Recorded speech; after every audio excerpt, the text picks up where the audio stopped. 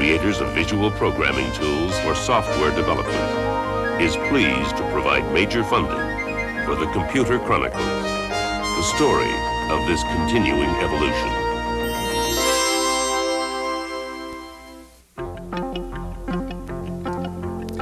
Gary, what I have here is a ROM chip in this cartridge, and I'm going to take this ROM chip and stick it inside this machine and load it in there and press a couple of buttons, and if everything works according to plan,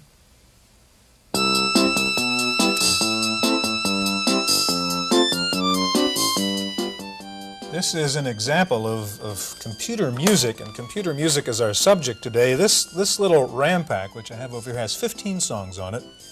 Matter of fact, there's a ROM Chip of the Month Club now where you can buy your popular songs on a chip instead of on a cassette tape or on a record.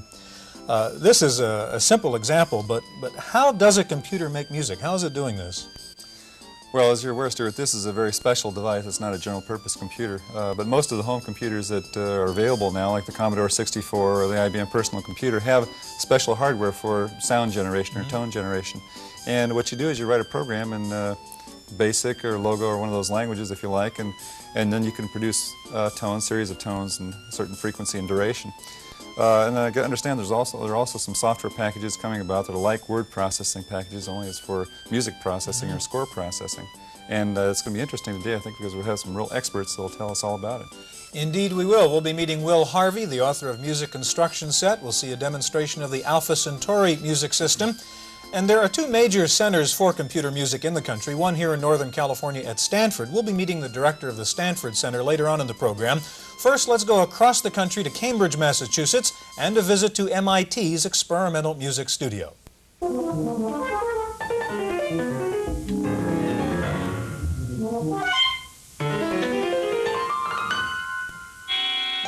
The use of computers in musical composing is not a new idea, but recent advances are giving composers a new degree of power over their medium, the ability to create and manipulate sound waves of their own design. Systems like MIT's Music 100 can dissect a note into its sound wave components. The composer can then make adjustments to each aspect of the note's physical characteristics independently and instantly. Specially developed music languages translate the sound processing as specified by the composer. From this input, a digital data stream is computed. Finally, the digital form is translated into a signal for amplification, pre-recorded, and played back over audio tape during the performance. A computer that can reassemble the building blocks of a sound wave opens up a new spectrum to the composer and the musician, a range of sounds beyond the natural limits of mechanical instruments and the human voice. In a sense, the music program can compose not only the score, but the instrument as well. The next step in computer-composer interaction is real-time production synthesis, a live interactive performance between computer and instrument. To achieve this kind of instantaneous but programmed manipulation requires very high-speed computers capable of several 100 million calculations per second.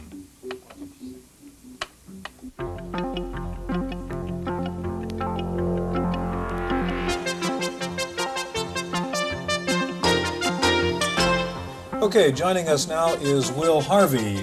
Will created Music Instruction Set, a hot piece of software being offered by Electronic Arts right now. And John Chowning. John is director of Stanford's Center for Computer Research in Music and Acoustics. Did I get that right? Right. Karma, we call it. Karma. Gary. You know, I was just going to mention, I think with that Casio tone, I finally found an instrument that I can play. I think we have some more here. Right. John, I think it'd be worthwhile just to talk for a minute about the state of computer-generated music. Where are we at today? Well, it's, I guess, nearly 20 years old since Bell Labs engineers and scientists first conceived the idea.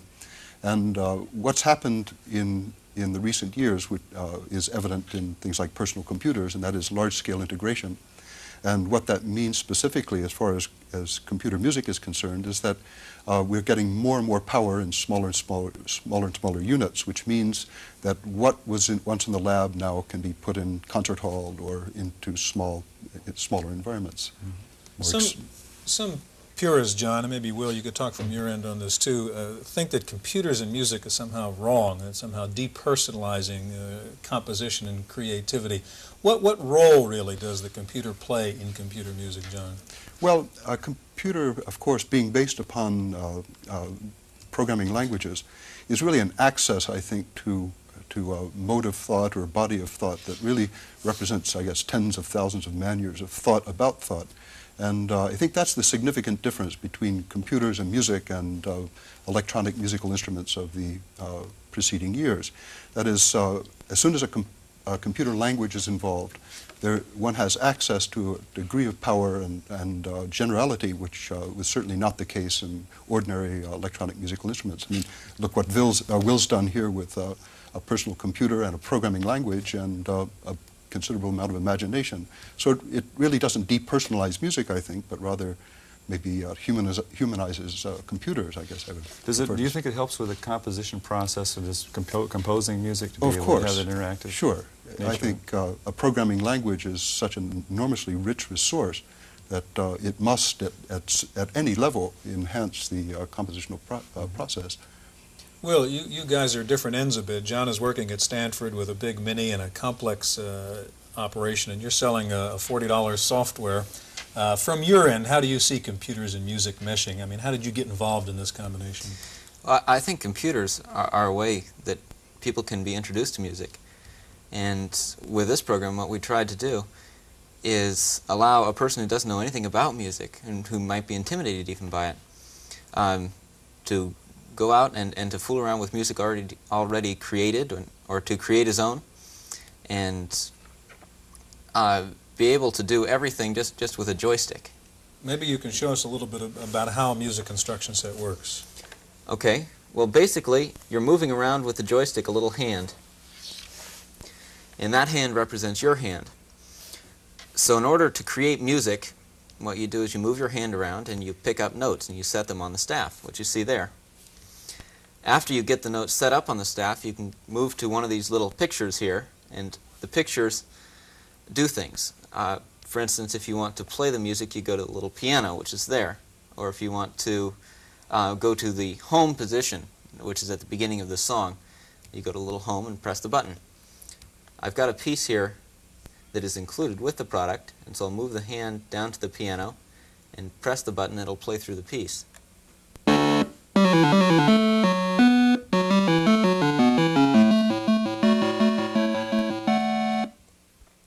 Then going to the home, we can go back to the beginning of the song. The notes going across the staff are showing us the music that the computer's playing at the time. Right. Basically, it's tying together what it sounds like and what is on the screen. So it's like having sheet music in front of you that scrolls right past your desk. Whereas with the sheet music, you can pick up your pencil and eraser and erase notes and change them or move them around, or even pull out the scissors and cut and paste in different areas. With this, you can move your hand around, pick up a note, move it somewhere else, and drop it. If you want to sharpen a note, you just pick up... And what you did is press the button to hear what the note on that particular place sounds like. Right. Actually, I dropped the note, which actually changed the music that's in there right now, so if I played this, it wouldn't sound very pretty. It also tells me what that note sounds like. So if I were composing music, for instance, or just wanted to know where it was, I could tune my ear. Certainly makes learning about music a lot more fun. A lot of fun. You can start out, instead of having to learn to play an instrument, you have to learn to use a joystick, which isn't all that difficult. But you can start out by taking Mozart or Bach and then fooling around with it and changing notes and seeing what it sounds like.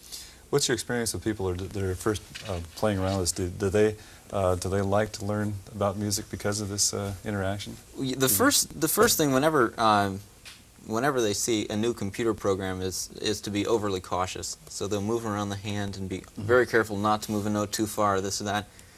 But it doesn't take too long, maybe 5 or 10 minutes, before they realize, hey, this is fun, I'm not going to kill myself if I do something wrong. Will, you said this program is for people who don't know too much about music, but yet you said you've got to take a note and place it on the staff, and a person who doesn't know much about music doesn't really know how to do that, does he? Well, as far as moving a note around, the instruction manual tells you what the staff is and some of the basic music notations.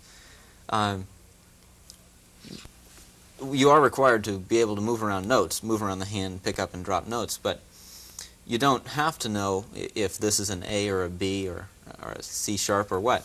For instance, I can point to this position here. I'm pointing to that note, and I could say, well, what am I pointing to right now? And press P. And it plays the note. It says I'm on D. And it also says down here, you're sitting on note D. So it correlates the position on the staff of a note, the sound of the note, and the letter name of the note, which is a novel idea. Mm-hmm. John, briefly, how would that compare with the kinds of things you're doing at Stanford? Well, let's see. We assume, for example, in our environment that these abstract symbols, notation, have already been learned. I mean, our activity is really centered around musicians who have studied for some considerable time, and engineers and psychoacousticians, for example. And our interest in notation is maybe at a slightly different level, having to do rather with music manuscripting, and perhaps later we can talk a bit about that. But I find this very interesting because it's as Will has pointed out, it's a very accessible medium, and through which one can learn a rather abstract and difficult sort of language, if you will. I mean, music notation. I think that's good. Okay. In just a moment, we're going to take a look at a reasonably sophisticated device which you can plug into your computer, the Alpha Centauri system, and that's coming up next.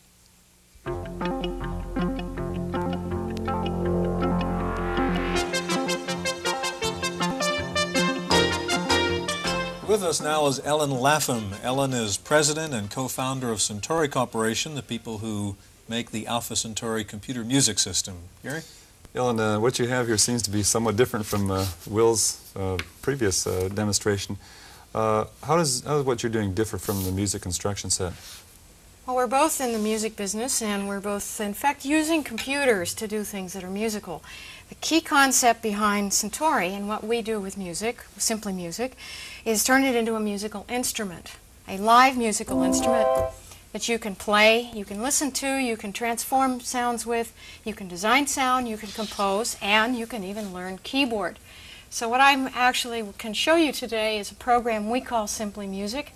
What I'm looking at on the screen here is a list of albums. Just as I have a 45 RPM record on my player, or a 33, so I have a diskette. It goes into my disk drive, and now when I do a directory or catalog, I can see the list of songs I have previously recorded or someone else recorded loaded in. Why don't we listen to Jesu? Now, I played that piece in a couple of weeks ago, or someone else did, or perhaps you played it in yesterday. If you're learning to play keyboard, though, listening to music is not just what you need to do. You also need to see what's going on. So we're using the power of the computer now to give you a keyboard instrument that you can play and listen to, give you a video screen that shows you the music you're playing, and if you don't know how to read music, I will help you even further. I can load in a display of the keyboard itself, so that when I play back Jesu, I can see the parts that were played. Now that's a fairly complex piece. If I were learning to play music, if I'd never approached a musical instrument before or a computer music system, I might choose a more easy to learn song. For instance, Merrily. Now this is a pretty simple song, but it gets the point across that you too can learn to play keyboard with this fairly fancy technology just by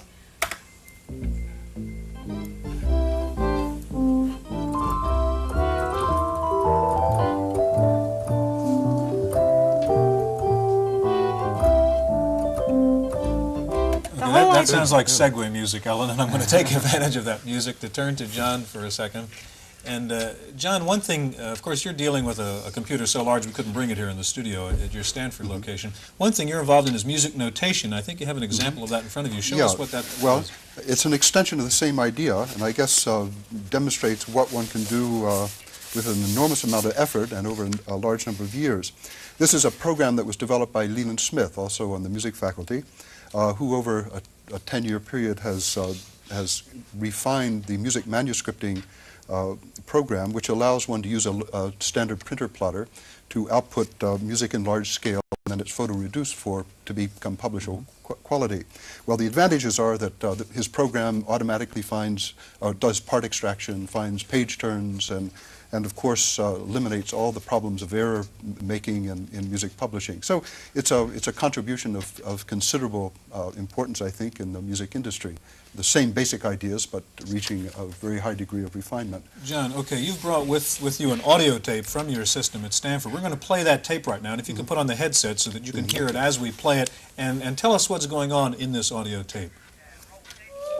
Okay, this is an example of high-quality vocal synthesis using frequency modulation synthesis. It took me about 6 months to find the little cues to naturalness that seem to be so very often lacking in most electronic music synthesis. Now, having worked out this algorithm, we can play the next example and hear an extension of nature into a slightly unreal domain. For example, I've modeled now the human voice, but of a very, very large man. So it's deeper than any real human being could sing, as if he had a 6-foot chest, I guess, and a 3-foot neck. So the vocal resonances are greatly amplified because we have this independent control over the dimensions of sound in its abstract form. Now, one of the most important things about synthesis, and which will accrue to devices such as this and the things that little synthesis algorithm that Will was using, has to do with using the technology in such a way that we have a very clear sense of what's natural sounding. The next example demonstrates first just a pure tone, which we'll hear, which is the pitch of what will become a sung vocal tone. Then in a few seconds we add all the harmonics or information that would be present in a real sung tone, but it only becomes natural at the moment we introduce the vibrato and this kind of wiggling in the pitch space, which is common to all natural sounds virtually. Once more, pure tone. Now harmonics, but not natural. And now it sounds natural, sounds vocal-like. So we can, by doing a vast amount of research and analysis in psychoacoustics and signal processing, we can extend to this miniaturization which we see a kind of quality of sound which I think will be a very great improvement. Okay, John, we're going to move from Stanford now and go back across the country to Cambridge and MIT's Experimental Music Studio for a brief performance of a duet for piano and computer.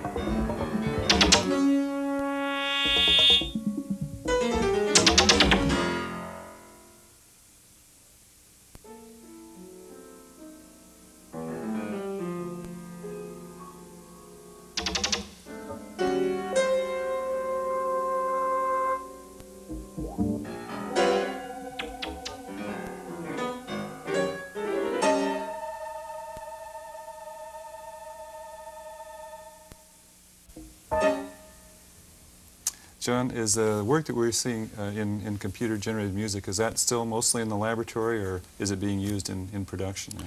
Well, I think with the large-scale integration, we're seeing many of the techniques that have been developed in programs, et cetera, over the years in the context of a lab, finding application now in industry.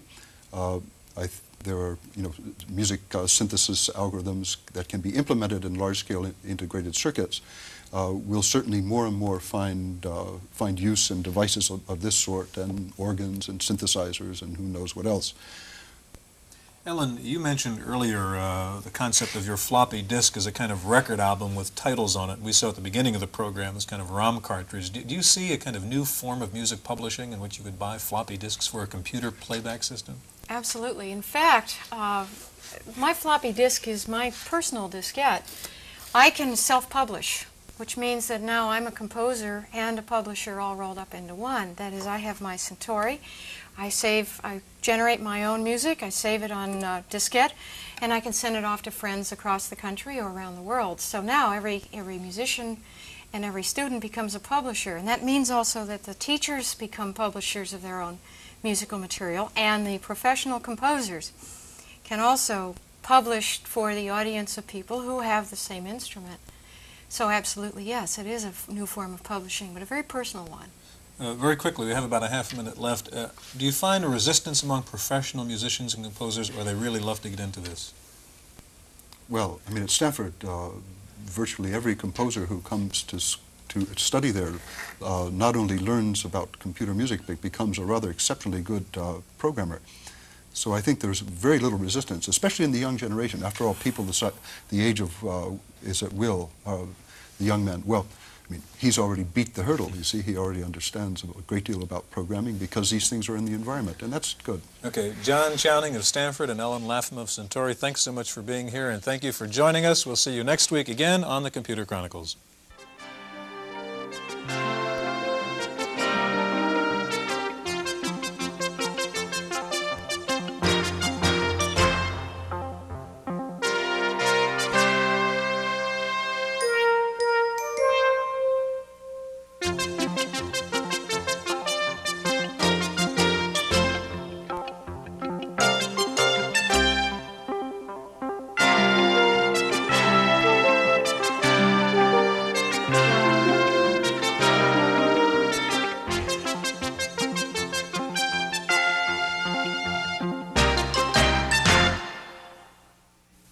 Microfocus, creators of visual programming tools for software development, is pleased to provide major funding for the Computer Chronicles, the story of this continuing evolution.